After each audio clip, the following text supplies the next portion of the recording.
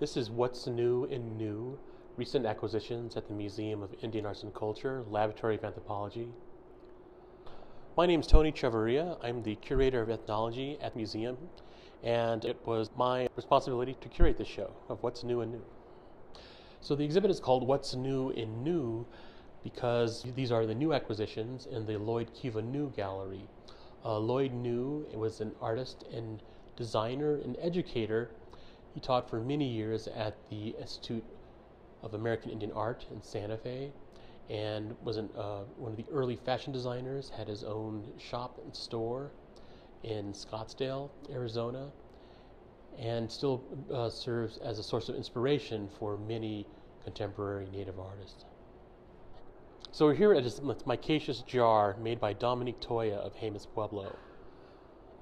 This jar is it's quite stunning in its execution, composed of swirling ribs which swirl up to the top. Just quite a stunning piece, and it became the poster object for the show. Dominique is from Jemez Pueblo. In the past, their pottery was often largely utilitarian. With the rise of the potters at Jemez starting in the 70s and throughout the 80s and 90s, they've been able to kind of redefine what Jemez pottery is. And in a sense, it's still being defined. They're taking inspiration from different sources and still creating what they determine will be Jemez pottery. So this piece by Anita Fields, this bison figure from 2004, was a winner in the contemporary pottery category at the Santa Fe Indian Market. It is made with contemporary ceramic techniques. One thing that came out of this exhibit that was unintentional is the number of spirals that are depicted in artwork. And you'll see them in the paintings, such as the ones by Linda Lomhaftawa, the micaceous pot by Dominique Toya, and also in this piece by Samuel Minimules, who is Dene or Navajo. This is a redware jar from 2008, and it is a very contemporary, but constructed and produced in the older techniques. So it's a nice example of tradition being continued, and so that it looks also very contemporary. So when you look down upon it, you can see the very well executed spirals up to the towards the rim. So the neck is slightly flaring out and has these really, really beautiful fire clouds on the piece.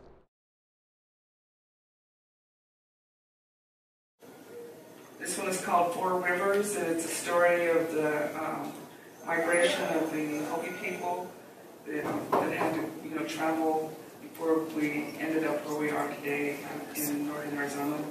The symbol of the spiral, the double spiral, I made up of the southeastern people, which is where my mother is from, originally from the Choctaw people, originally from Mississippi, and they're moved on the Trail of Tears to Oklahoma.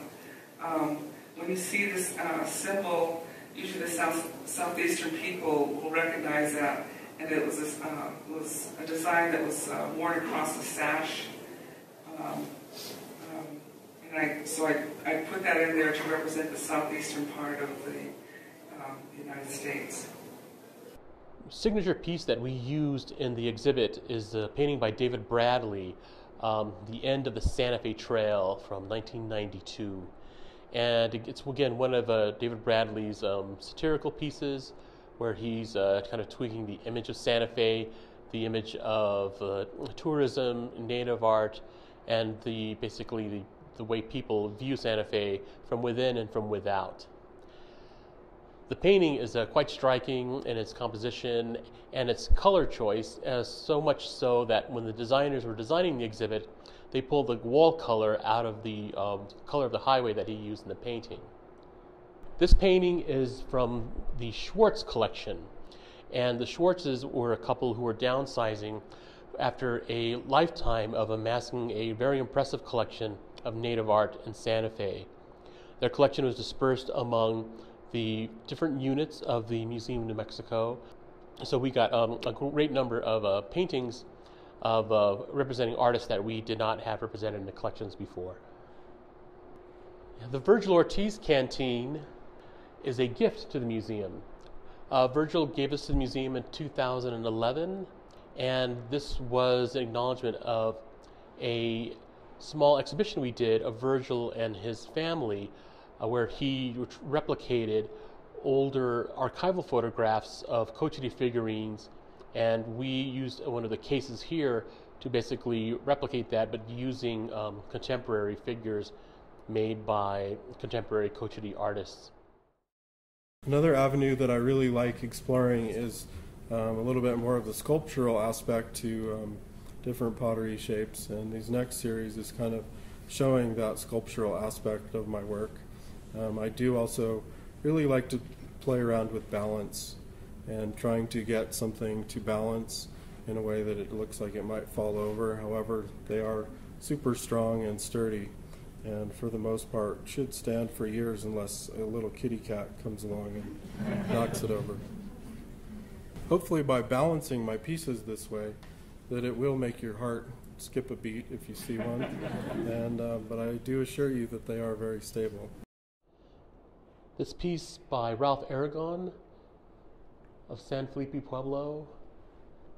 This is a polycone jar that has is made, traditionally hand-shaped, coil and scrape method, yet has acrylic paints. And again, if you note the spirals and concentric circles again showing up.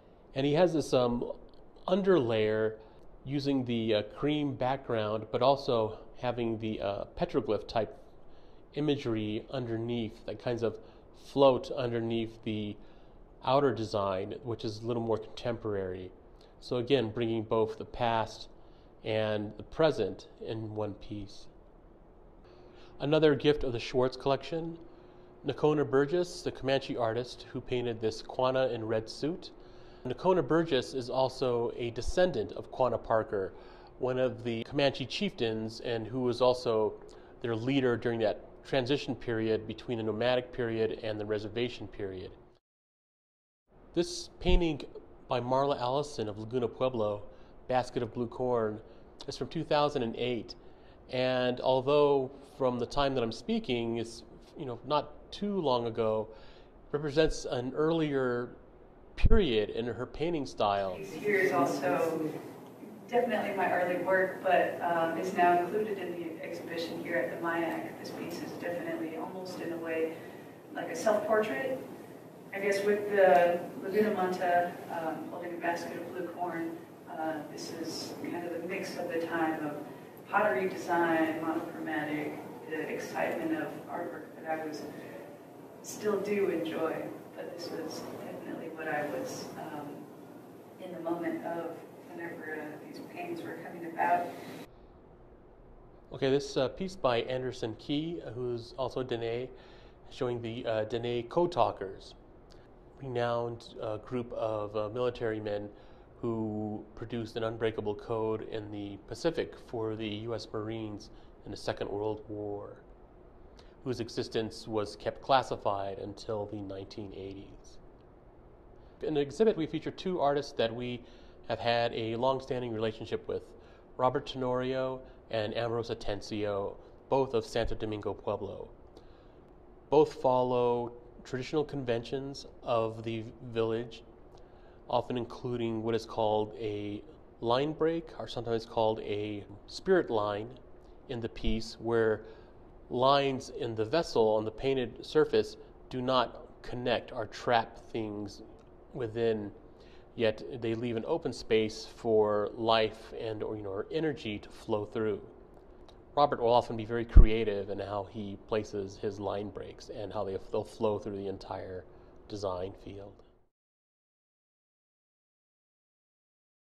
I love having the stuff on the background. I think it's great when you have all the stuff filled out, the stuff on the background, what's going on, because it's like two different stories. You've got the story in the non-native world and a story in the native world, and what it is exactly that's happening there. And here you can see I use the subtle shading, which is very unlike the historical work. This is sort of my way of doing it. A lot of people consider that native art is crafts and not real artists. Well, I'm trying to say, yes, we are. I do the shading, and that is what you will see in my work. is the shading and the super bright primary colors with lots of layering. This too has some layering. If you take a good look at this when you go out, I want you to notice the purple band that's across the bottom has been layered in several different colors.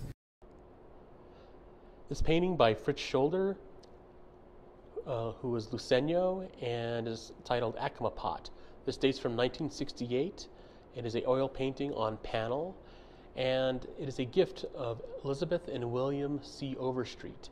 This is one of those unexpected surprises that sometimes happen in the museum. This literally just came in one day and was gifted to the museum. And as we did not have a Fritz Scholder, one of the renowned painters of American Indian art, it was great to have this in our collections and also showing something from the Southwest. Okay, so these are ceramics from the Martha Kate Thomas collection. That collection was a rather large bequest that I believe was 125 approximate ceramic pieces. We have the Dorothy Toribio from Acoma Pueblo, one of her miniature black and white jars, and a larger polychrome jar, both of them in the wide jar shape, the very wide shouldered and the taller neck, and showing the incredible painting technique used in producing the design on each piece. Steve Lucas, who is Tewa Hopi, is represented by a polychrome jar from 2007. A very good artist. He's has excellent paint handling skills and will often treat designs differently. He'll paint one very traditionally, and then the next example he'll try and do something different to make it more exciting for himself, but still always informed by his cultural background. We have two from the Swartz collection by Stan Natchez, who is Shoshone Paiute. And this one, We the People, is a really incredible piece that you can talk about the different imagery and what it's talking about, especially for the younger school groups as well. When I started painting on currency in the 80s, and Elaine Horowitz showed my work, it was really interesting because people thought I was this angry Indian. And they had a special, 2020 had a special, came to Santa Fe on political Indian art. So it's me, David Bradley, Jane Ash Portress. I'm trying to think of some other natives in there. And everyone kind of fed into this lady's hand. She was doing this 2020 special on angry Indians. So I had one like this, but it was on the Constitution and the Bill of Rights. So she said, well, can you tell me about your political art? And I said, well, my art's not political, it's educational. So everyone else fed into her hands and told her what she wanted. And she goes, what do you mean? I see the Constitution, I see a battle scene, I see the Bill of Rights. I said, well, did you know tribes are not covered under the Bill of Rights or the American Constitution? We're covered under the Indian Civil Rights Act. She goes, no, I didn't know that. I'm like, well, see there, it's educational. Cut. She didn't like it. She wanted me to feed in like I was angry and, you know, I just read Bear in My Heart at Wounded Knee yesterday. And that's what it is. So this is a bronze by Caroline Carpio from Isleta Pueblo, River of Life. This is a series of bronzes that she did that have turquoise bead inlay. The turquoise bead inlay kind of reflecting that river motif that is reflected in both the design and in the title. The patina that was applied is also very well done. That you get the gradating shades of the red and bronzes that are split by the meandering turquoise stream, if you will. Asen knew, Lloyd's widow, knew of the artist, and actually when she was in looking at the exhibit, she saw that he was represented and she was happy about that. So that made me happy. We have another work of his too that is slightly similar, although this one was kind of a bit more striking and has a really great detail work on the necklace, man is wearing.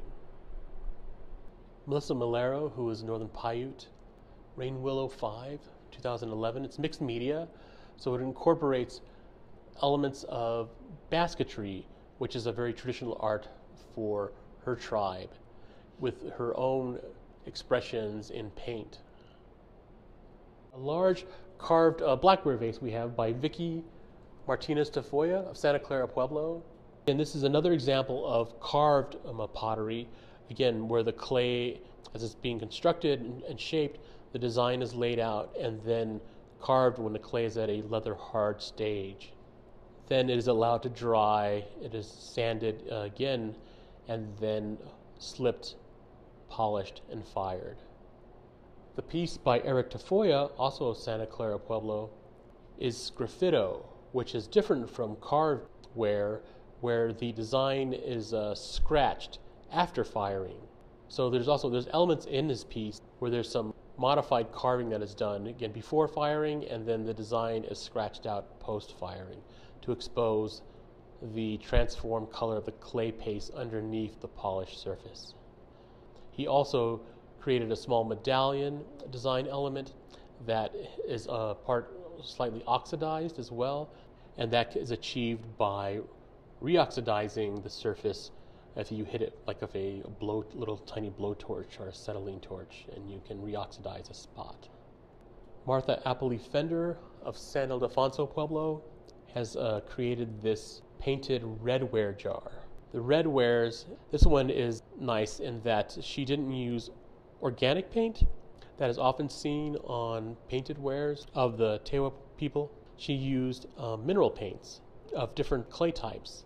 So using this buff colored clay along with the reddish slip. We have here is a recent purchase by Roy Cady, a Dene weaver.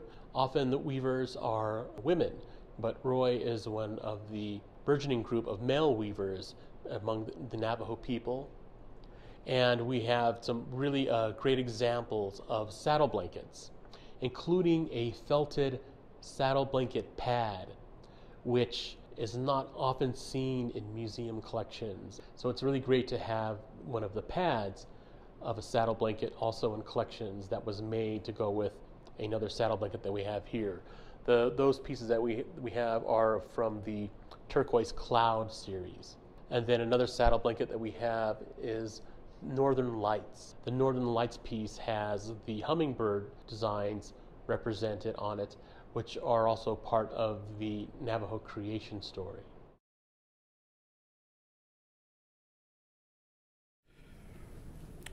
So this particular piece, the words say, "She makes America cry," and asks, "What's your number?" This 18-inch by 24-inch ink and acrylic paint on paper was developed for a group show in 2010 in Santa Fe regarding the U.S. history of the Federal Bureau of Investigations and Native America. One of the things you'll know if you really look at the detail in the painting is this number 198198. And through friends of mine working on Indian law issues like Stan does, I had some friends who work with the Department of Justice, the Bureau of the FBI, and they were able to let me know that this is the actual code used today for crimes committed on tribal land. And most of them are major crimes that the FBI investigates on tribal land. They have jurisdiction. If you look even closer on the woman's forehead, underneath her hair, what I've depicted there in ink is a whirling log. And what I'm trying to say here is let's take back our symbols for today's healing, right? Because we know this is synonymous with something that was evil many decades ago. The seed jar by Joseph Cerno Jr. of Acoma Pueblo is very unique, is very contemporary treatment of the Acoma seed jar, so much so that its design, technique, and painting style doesn't automatically say Acoma to the viewer. The basket by Terrell Dew Johnson is one of his newer works which incorporates both gourd and basketry using bear grass. This is a very delicate piece in both its construction and how it represents itself to the viewer. This water jar, it is by Everett Pikievit. Everett works in, again, a very traditional style, will construct some items that are very, very utilitarian. They could be used, but they also function, again, as works of art. Russell Sanchez is represented by a smaller jar with a Hishi inlay. Russell is known for using inlay, often in the style of the late Tony Day. When I was about 14, I did a really what I thought was a nice batch, so I put them outside my house to sell.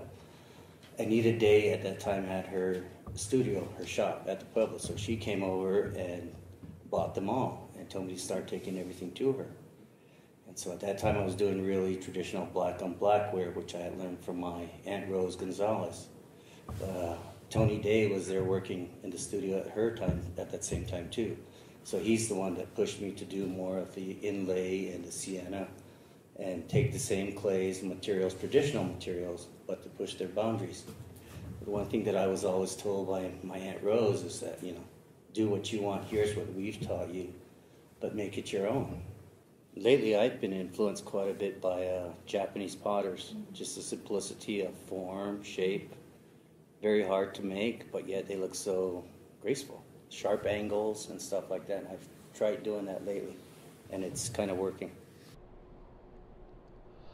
Lonnie Vigil of Nambe Pueblo is known for creating his micaceous pieces to great renown. And this is an example of a jar we have that dates from 2005. It's also part of the Martha Kate Thomas collection here at the museum. And we're, again, lucky to have another example of Lonnie's work in the collections. Micaceous pottery is clay that has a high concentration of mica in it. Some mica clays do not even need temper added to it. They can be used straight, and then the resulting vessels are waterproof, and they can make excellent cooking vessels. Micaceous pottery often was seen as just a strictly utilitarian ware, and it was through the works of artists like Lonnie starting in the 1980s that helped micaceous pottery be seen on the same level as other types of native pottery, as both utilitarian but also as art forms. And it's his treatment of the clay that has really helped push that along. His pieces are very graceful, and they have a very, very distinct beauty to them. And also that comes through him working very traditionally, including firing outdoors and getting, again, these very random yet still integral part of the piece, fire clouds, that become a part of the whole design. The Friends of Indian Art is a support group of the Museum of Indian Arts and Culture and is organized through the Museum of New Mexico Foundation. And the Friends are a longstanding organization who help support the museum in its educational mission through both programs and purchases.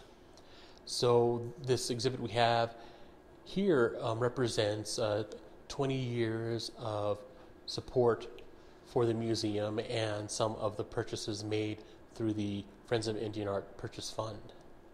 They represent both newer and older pieces, some that are very contemporary and others made by artists who have passed on. For example, the ceramic figurines by Pablito Velarde, which was a great gift by the Friends group to the museum through the purchase fund. There are not many of them, left in existence, so it was a great find when we were able to get these pieces added to our permanent collections.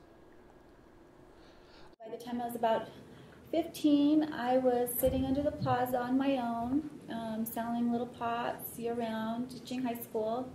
Just really found the art itself just so beautiful and natural that I never had any other ideas of anything else I wanted to do. That was it for me.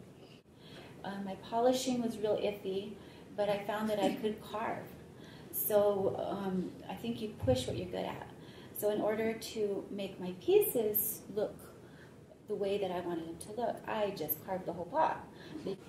I think, one morning you wake up and you just start seeing things differently, and you want to make your own designs onto these pieces.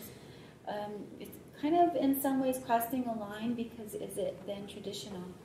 So for me, I thought, if I'm going to be doing this the rest of my life, I'm going to do something that I enjoy and my interpretation. So why not use what is around me and my idea of traditional designs? This set of silver and coral bracelets by Dan Jackson are pretty stunning, and they're basically mirror images of each other. One has the silver overlay on the outside, the coral on the inside, and the other, the coral insets on the outside and the inlay on the interior. I'm always amazed to see the people that come into your life and like how they change it. It's the different doors that open up. I'm really thankful for that.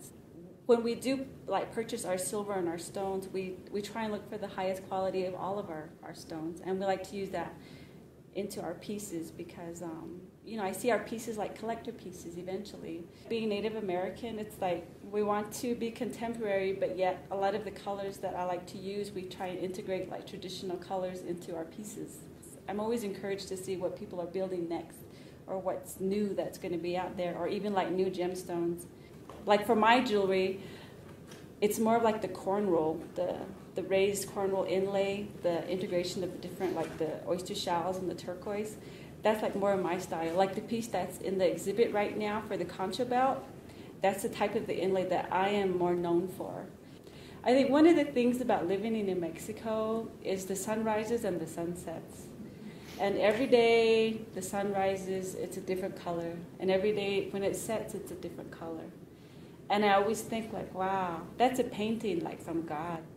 And that painting was like done for me today to see. And so that's why I think I'm more drawn to the reds, the oyster shells, the turquoise, the coral, and the purple. Those are like some of my favorite colors. And then we'll use, what do you call it? Sapphire powder. It's like, it almost looks like cocaine. They sell it in like quarter bags or little ounce bags. I'm like, oh my gosh. Gosh, one time we got stopped by the cop, and we had our scale, our gram scale in the back. Oh my gosh. It was like, I didn't think anything of it, but in a cop's mind, a gram scale means, you're a dealer. So I was like, oh my gosh. And so he took our gram scale and everything, and I was like, why did he take our gram scale? Does he know how much those are? We need that for our turquoise. But I guess in his mind, he thought we were dealers. The Tonia Beta bracelet with the masks. This is apparently one of the last jewelry pieces he said he will make. He practiced silversmithing for a while, but he's still more taken with painting and other art, and says he really does not sure if he'll produce any more silver work. So we're lucky to have an example of that in the permanent collections. During my second year at IIA, I took up three-dimensional arts, and sculpture was one of the classes that I chose, and I was fortunate enough to have Alan Hauser as a teacher. He saw the passion I had in stone. Now this is the piece that's here in the museum, and as you can see, it's part lamination and part construction. The bear is lamination. The lid that it sits on is lamination, as well as the base. Now, the construction part is actually putting it all together and also creating the box out of granite and epoxying that together to create this piece.